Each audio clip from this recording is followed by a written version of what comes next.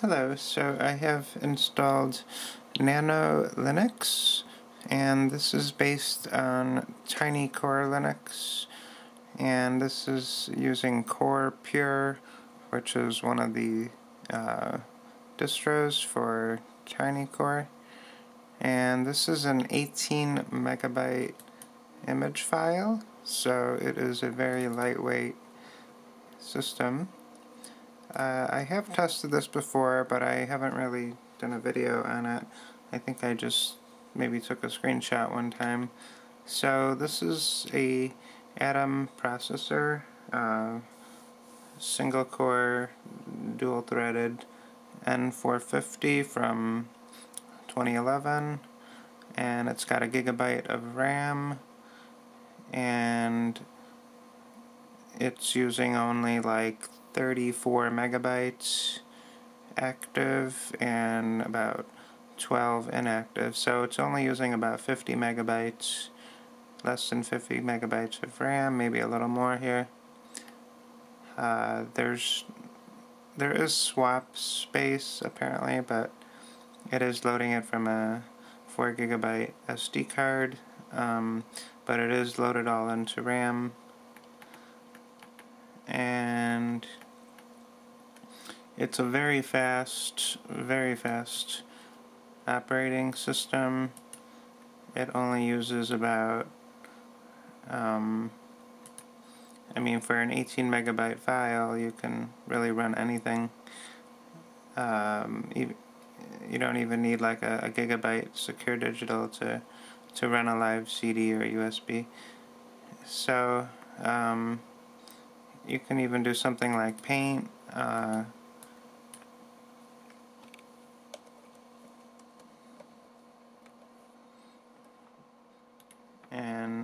all the applications are pre-installed. They run really fast. So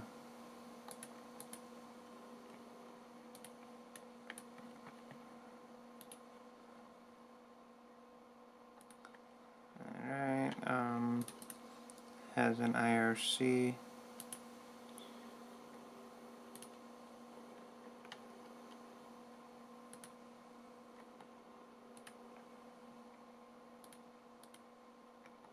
Most of these probably don't load, but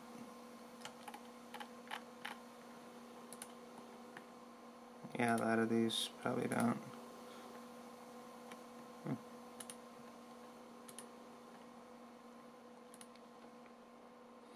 Well, the Ethernet is plugged in, but I don't know if it's just not loading or not.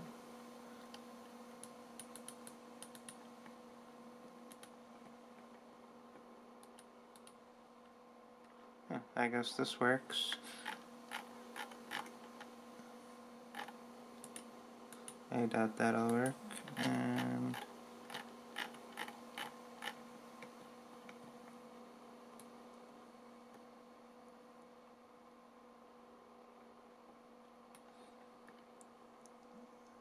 so having loaded all that, you can check how much memory is being used.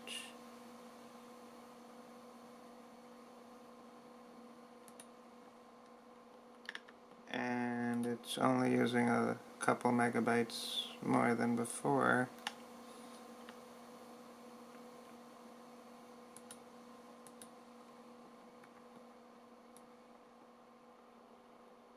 So runs pretty fast here for a 18 megabyte file.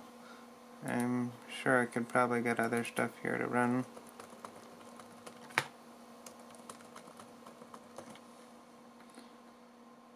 And the reason it's using 800 and 600 resolution is because it doesn't really recognize the native format and it doesn't support it, so I did have to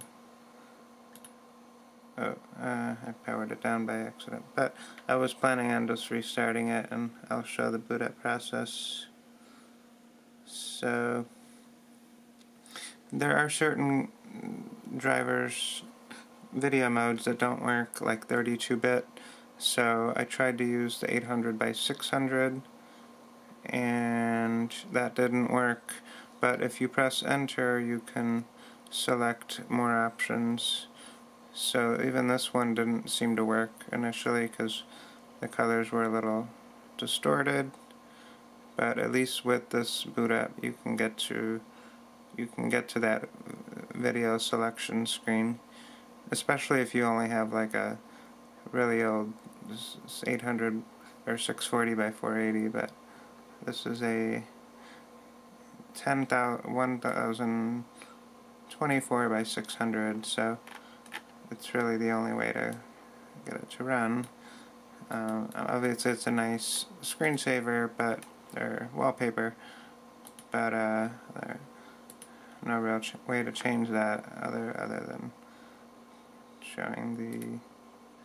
So quite a bit of information here. It'll provide all the hardware information, Nanolinux, and this hasn't been updated in almost 10 years, but it was a very good experimental operating system for something that's, yeah, 18 megabytes SDB, core pure, boot, really tiny.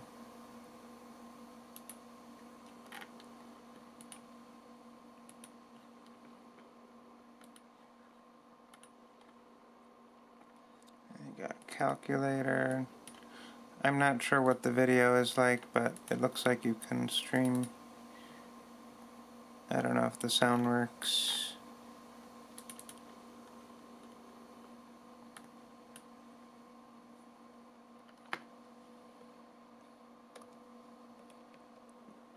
I must have turned the screen off by accident.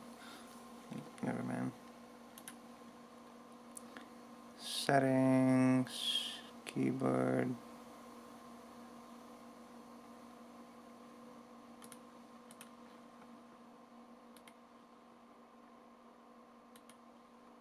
Yep, must have pressed something here.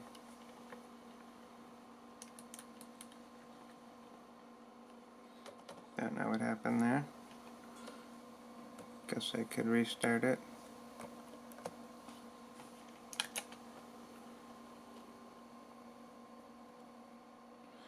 Just power it off and back on. And maybe I could show the video selection menu. It's number 8 if you get to the screen, because the number 7 or number 9 was like 32-bit, so I chose the 16-bit mode. So to select screen resolution to boot, or tab to edit. So I pressed tab, but then it... Yeah, so if you press enter, you can select several options. Now, obviously the small ones are a little too small, under 7, but if you choose something like 640 by 480, I suppose that wouldn't be a bad idea, because that way you won't have anything left over, but it still kind of leaves a little too much over to have to scroll. And I could try 640 by 480, but let me try number 7 and see what happens.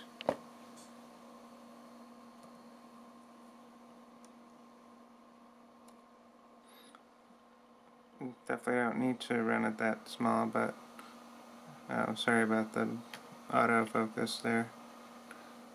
Hopefully that helps. But yeah, it doesn't take very long to load at all. So yeah, in fact what that does is it makes the scroll even larger, and I don't think I want to do that. But it would be nice to be able to change all that in the application, and there probably is somewhere. Maybe, okay, README. FLTK is the window manager. Maybe I missed something, but yeah, let me try loading it again. Ooh.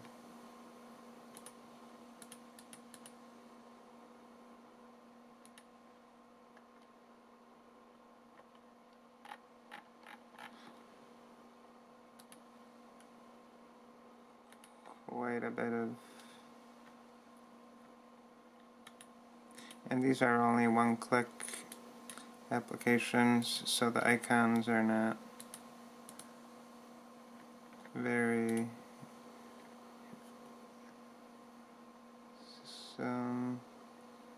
Keyboard...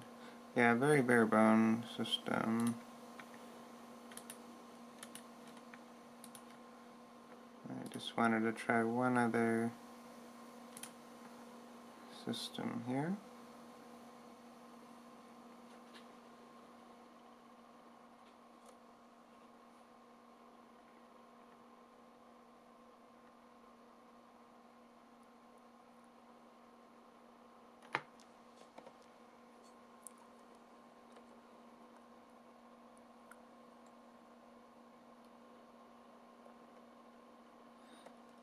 It would be nice to select 10 and 1024, but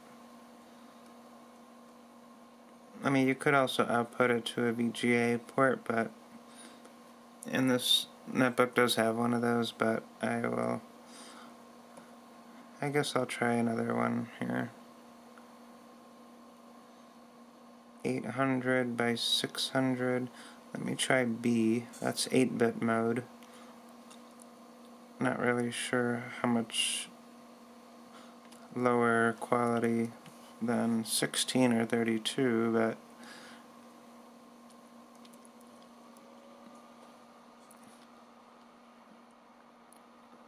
yeah, there was kind of a garbled video color with the 32-bit mode, at least on the 800, so I couldn't try that. Yeah, this is exactly what I had the other time. It just all like inverted colors or something. Yep, not really sure what happened there. So you kind of have to go with like number 7 or something that doesn't cause that issue.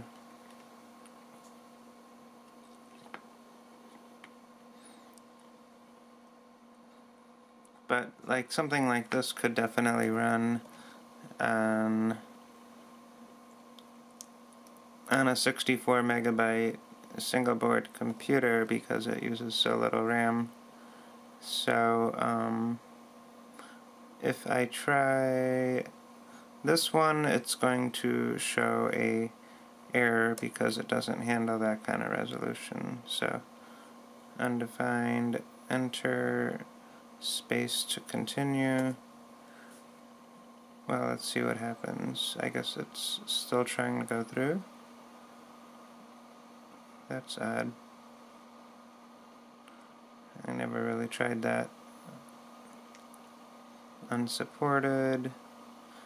Yeah, so it'll just go and count to 10, and then it'll restart. Well, you have to restart yourself, but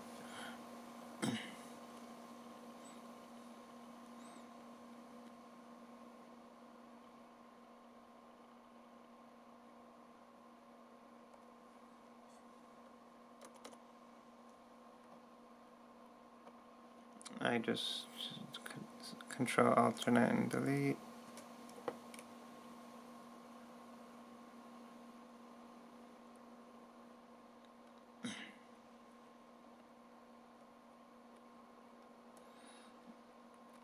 So I'm gonna just try this one and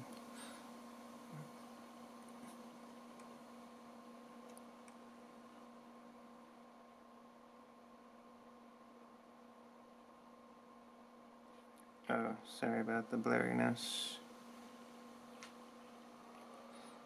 Yep, so you can just use that, and overall, very blazing fast. If you could install a different browser, you'd have a pretty capable one, but even this one is, I guess I could try something like BBC.co.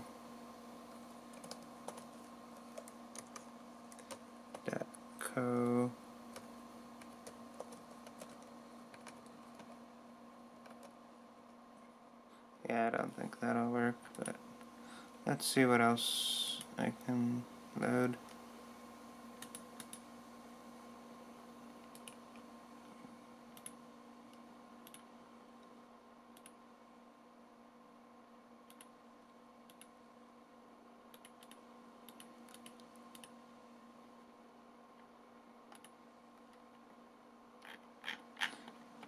Looks like it's able to load some stuff.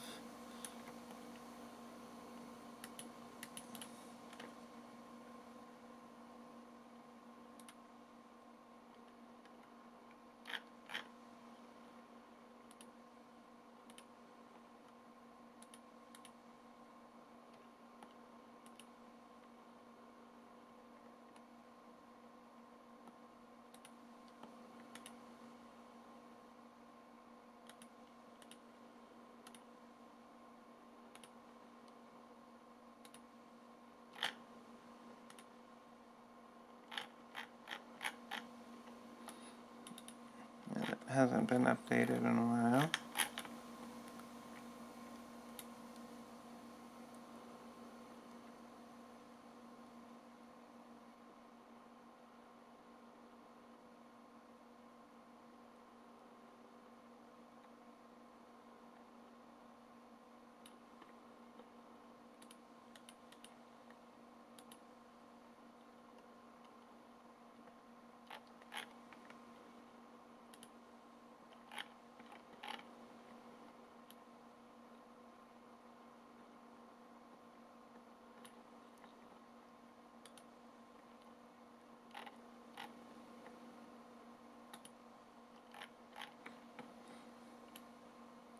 There's several websites that still work here.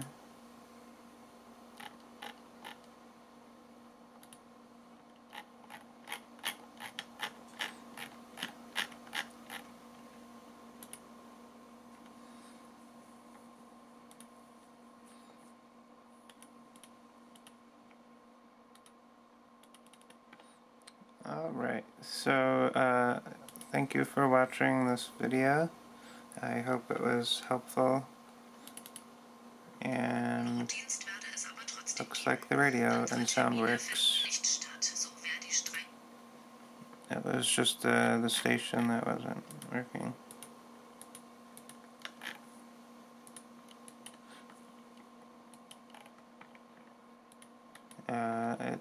I don't know if it just froze, but it looks like it's not able to click. But that's okay, I can just try closing it out. Well, that's still working, so it hasn't totally frozen, but... And ppm file, I would like to check out what that is.